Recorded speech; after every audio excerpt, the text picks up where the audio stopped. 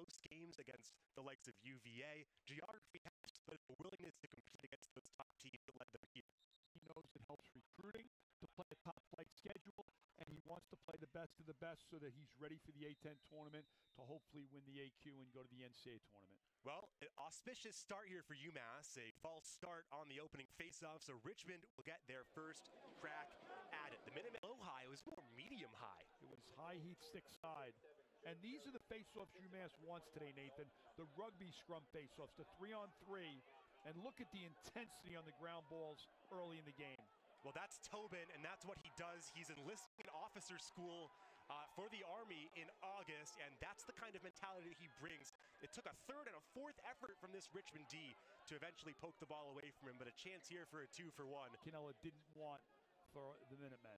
Jared Chenoy out of that great St. Thomas Aquinas athletics program down in Florida. Caleb Hammett going up against it. Those two are the primary Fogos, and UMass will win that first ball, and that's going to be a push, and UMass will take over. But Richmond remarkably consistent. They have outscored opponents by 19 in the first, second, and third quarters this year, and make it 21 now in the first so far.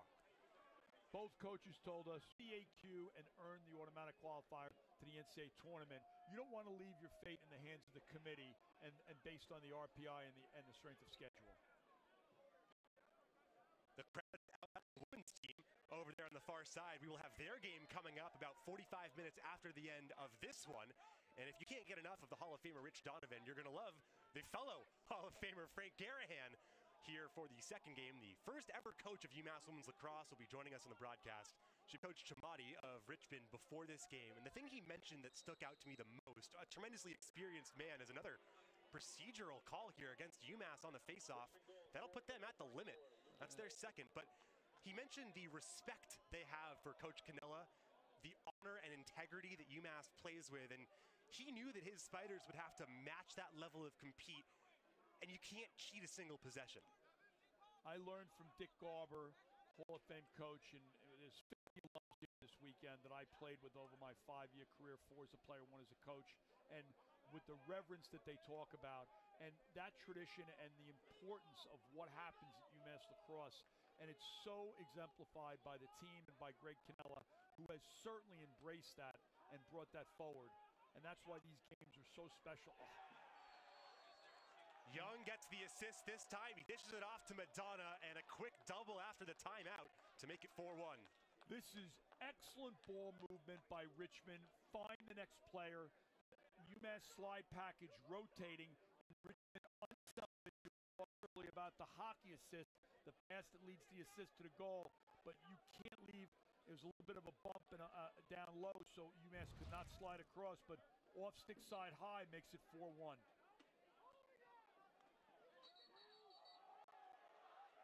Big hit delivered there, but UMass will get possession off of that draw. They need a response here. Loose ball push leads to the possession, but we saw right ball. And both these teams with outstanding talent, well coached. Easy face-off win leads to a fast break.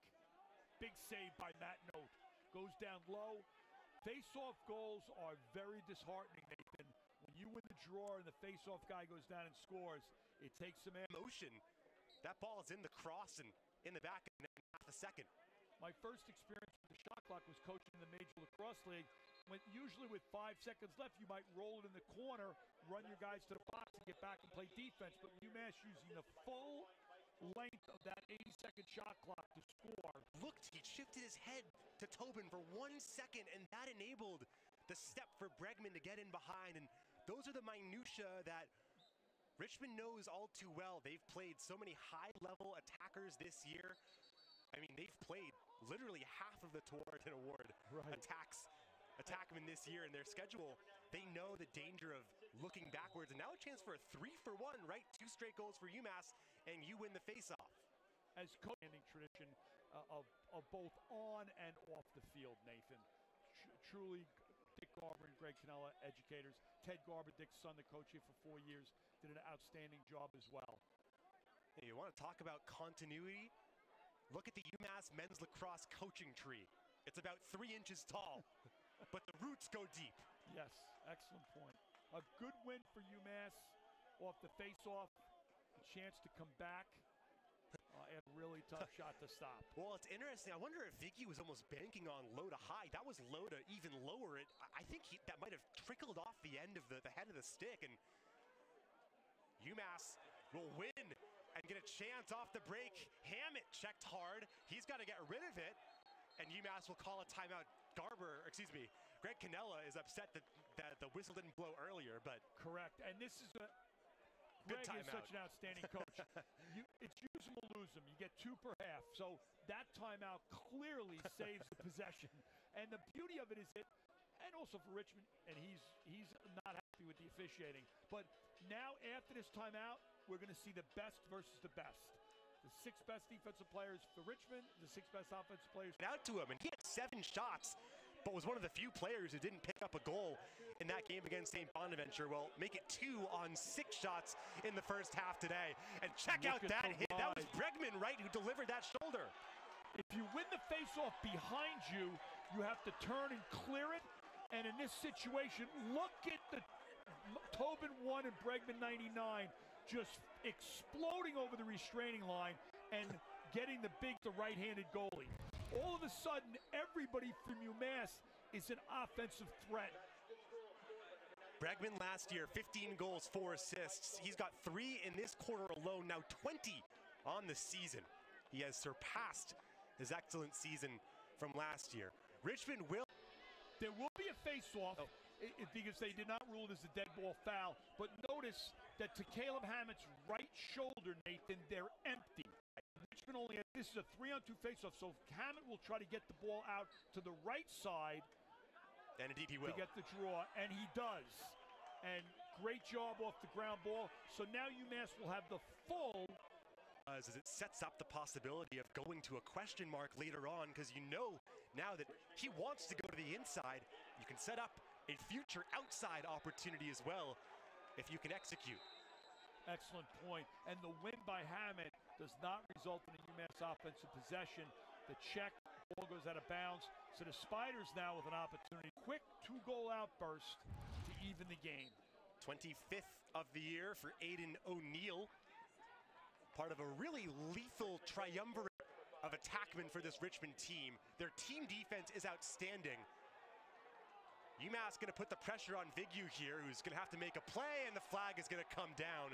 So a free possession here for the Richmond Spiders. You never want to foul in the offensive half of the field. And the flag came out. We're assuming that this is going to be a slash. The stick fake and shoulder fake, when you come out at an offensive player, you have to break down. You can't come out of control because they'll dip dodge, face dodge. Here again, we see the long pole in transition. Again, they get it off. A quick try and a goal. Dalton Young, first of the day. Give him 4 points now. Make it 5. A goal now, 4 assists. And Young puts Richmond up by a pair. You see the transition, the long pole to Dalton Young. The unselfish pass, and he is money from that spot right there. And if you Greg Canella, I'm sure he's torn. You get 2 timeouts per half. Do you use one here? He will indeed. Or do you get the media timeout? Oh, this third quarter after UMass scored 6 goals in the second to take a 2-goal lead into the break. It's 4 quick ones from the number 15 team in the country, showing their pedigree and their ability to score in bursts. I'm Nathan Strauss, Hall of Famer Rich Donovan here. And when we say Hall of Famer, we do mean he was indeed inducted into the U.S. Lacrosse Hall of Fame, the Long Island Metro chapter. Just a true student of the game and a teacher of the game as well.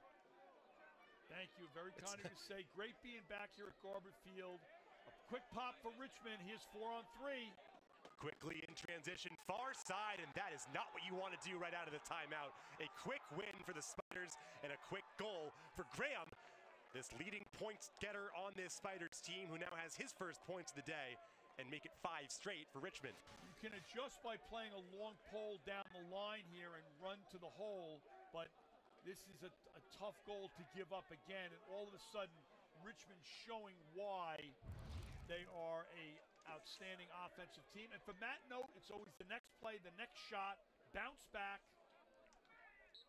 Going up against a different Fogo this time. It's number 40, Tommy Stoll.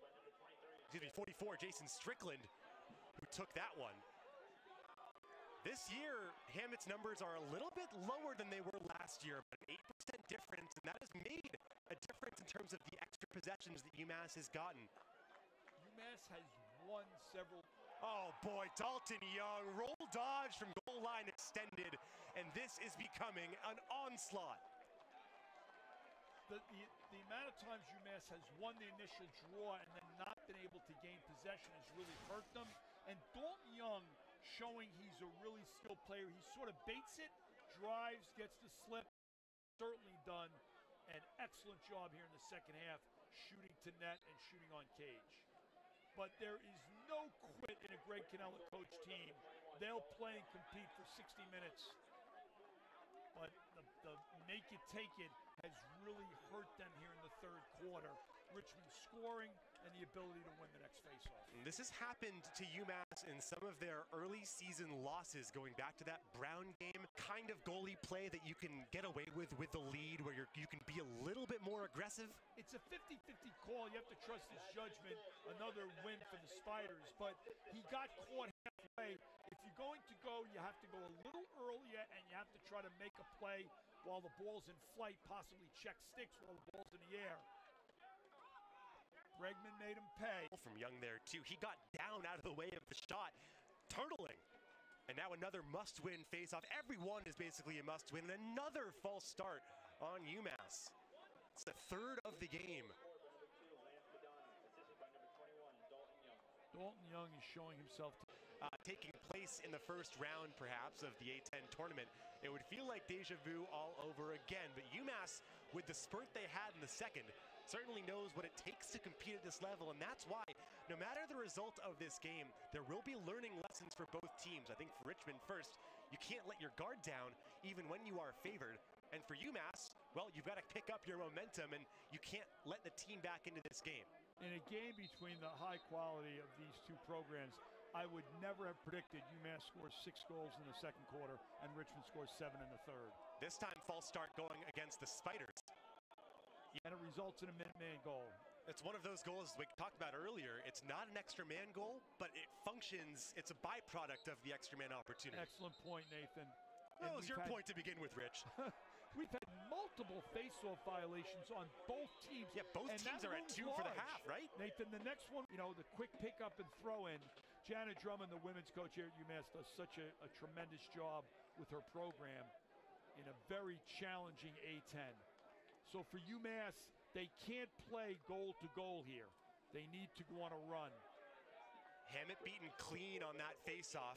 Good job of competing all the way through, but it is indeed carried across, and Hammett will try and sub out if he can. And now he will.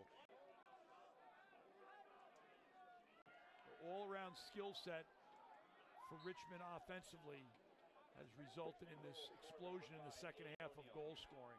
Well, Richmond came into today only giving up 8 goals per game. UMass had 7 at halftime, but they've only got 2 since then.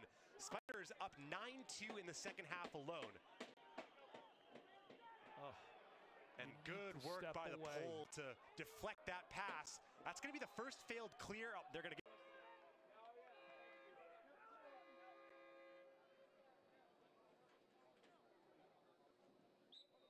Faceoffs 15-11 in favor of Richmond. And Hammett gets run into, sandwiched, and it comes loose in the UMass end. Note will have it. It forces UMass now to clear the ball, and the clock continues to move.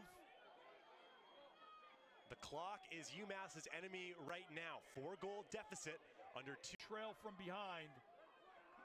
And again, a Greg Cannella coach team is never going to give up. They're playing the entire. Great ground ball by Whitemack. He is a big-time player as a long pole. Whitemack needs to get off the field now unless he wants to stay. Richmond is aggressive. UMass with a chance to really make this interesting. I think Greg. Faceoff is huge. 6th point of the day for Bregman. He gets the assist. Now a battle on the faceoff. Ground ball picked up by UMass. Can they do something with it? 50 seconds to